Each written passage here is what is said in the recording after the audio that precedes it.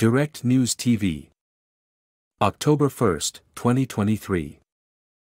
Russia-Ukraine War, List of Key Events, Day 585.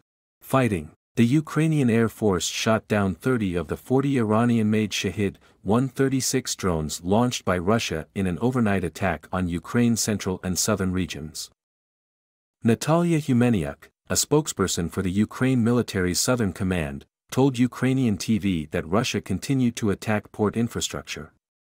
Targets included facilities on the Danube River as Moscow attempts to blow up critical infrastructure to impact the economy, she said. Romania, which borders Ukraine along the Danube, reported a possible violation of its airspace during Russia's drone attacks. The Defense Ministry said as drones were detected heading towards Ukrainian territory near the Romanian border, an alert was issued for residents in the Tulcea and Galati municipalities. The radar surveillance system indicated possible unauthorized entry into national airspace, with a signal detected on a route towards the municipality of Galati, the ministry said. Russia's defense ministry said its air defense shot down 9 missiles launched from Ukraine over the western Belgorod region, which borders Ukraine's Kharkiv region. Officials in Russia's Bryansk region, meanwhile, reported disruptions to power supply following an unspecified attack on the town of Pogor. The United Kingdom's Ministry of Defense said a meeting between Russian President Vladimir Putin and former Wagner Group Chief of Staff Andrei Trashev suggested Russia would continue to rely on private armies in its war against Ukraine, despite the short-lived Wagner mutiny in June. The update from the UK's military intelligence noted that Trashev had taken up a role with the country's official security forces around the time of the uprising and that Putin had now tasked him with setting up new, volunteer fighting units. Russia marked a year since it claimed annexation of Donetsk, Luhansk, Zaporizhia and Kherson, for Ukrainian regions it partially occupies in Ukraine's east and where a Ukrainian counteroffensive to take back the land is advancing slowly. In an address, Putin claimed the residents of the regions had made their choice to be with their fatherland in a referendum a year ago and in recent elections.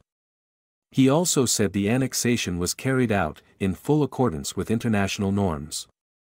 The annexation has been condemned by Ukraine, its allies, and at the United Nations.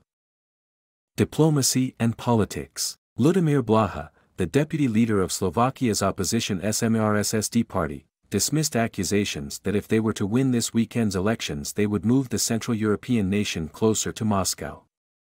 It's nonsense that we would be pro-Russian or pro-Putin, Blaha told the DPA news agency in an interview.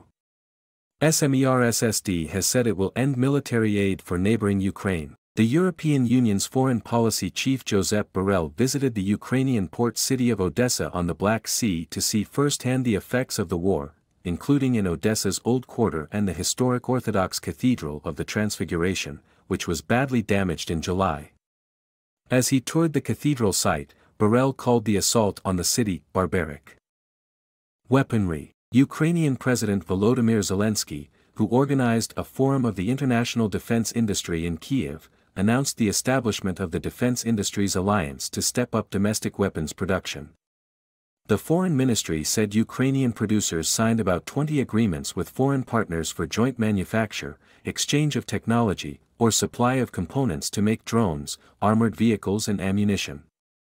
It will be a mutually beneficial partnership. I think it is a good time and place to create a large military hub, Zelensky said during a meeting with United States, UK, Czech, German, French, Swedish and Turkish arms manufacturers. NATO Secretary-General Jens Stoltenberg addressed the forum by video and said that Ukraine needed high-quality, high-quantity military capabilities. Heroism alone cannot intercept missiles, he told delegates, adding, there is no defense without industry. My name is Kingsley.